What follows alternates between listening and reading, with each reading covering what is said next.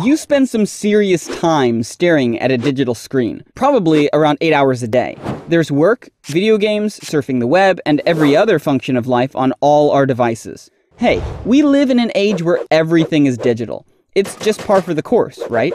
But have you ever thought about the impact all that has on your eyes? All that screen time is going to affect your vision.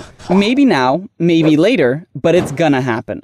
We're talking everything from eye fatigue and headaches to eyes that are so dry and irritated, they could make even the techiest dude alive want to go analog.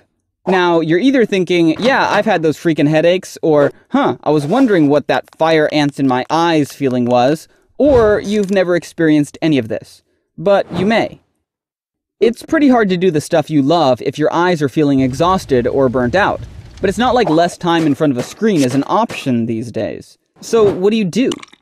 It's like you need some crazy awesome invention that can help your eyes stay fresh and protect them so that you can get the most out of your digital consumption. Introducing Gunnar Optiks.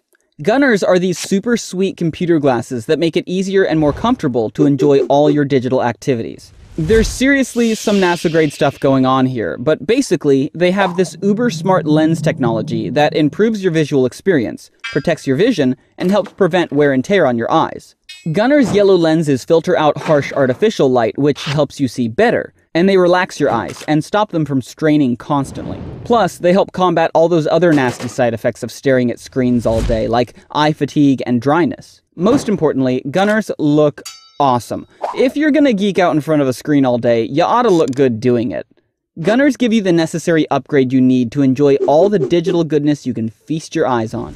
Your eyes do a lot for you. Return the favor.